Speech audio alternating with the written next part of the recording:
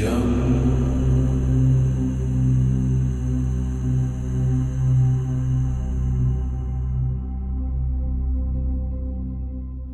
guys, this is Conscious Klaus.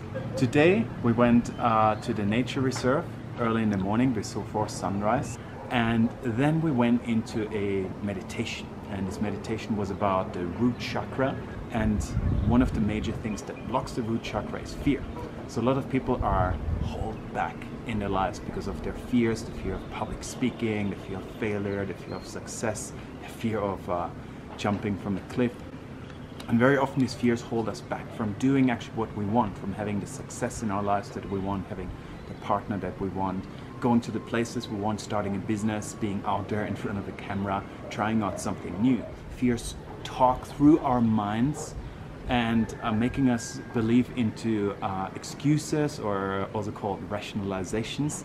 And these give us actually then a reason why we not do that. One of the greatest fears for me was the fear of starting actually my own business as a coach.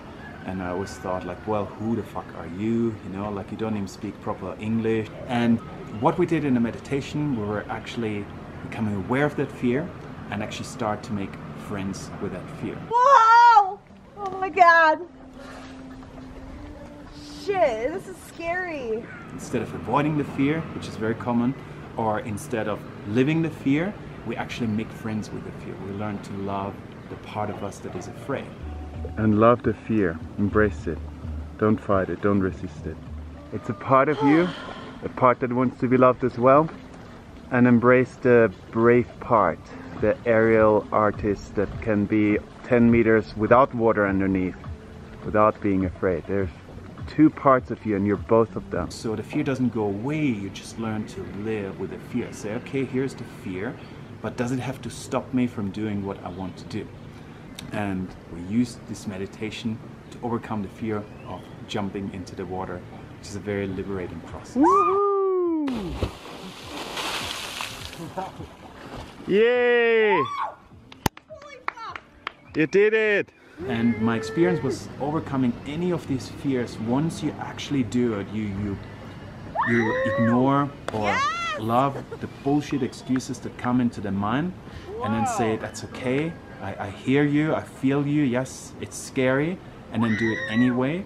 Then there's this feeling of amazing success, this euphoria of, oh my God, I can't believe I just did that. And that was also for the participants who came and jumped. Actually, there was some resistance, but in the end, they all jumped. And the feeling of relief and the feeling of, oh my God, success is just unbelievable. And it helps in all areas of life.